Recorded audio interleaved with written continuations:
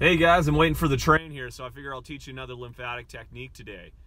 So this one's kind of a rendition of the Gallbreath technique is what it's called. And it's really for ear pains. The idea is that you're going to take right here around your ear and you're going to kind of in front of it and just below your ear, and you're going to push a lot of pressure right there and kind of rake it towards the jaw. And you're going to do this on both sides, but really the side that is painful. And you can do this on kids that have an ear infection or on yourself. Really the reason you would do this is if you have ear pains or ear infections. You can do it for a headache. You can do it as part of other lymphatic drainage techniques, but really all that this is a lymphatic drainage technique. So again, you're going to put 2 fingers here, 2 fingers here, and you're going to push and you're going to kind of rake down to the jaw like this.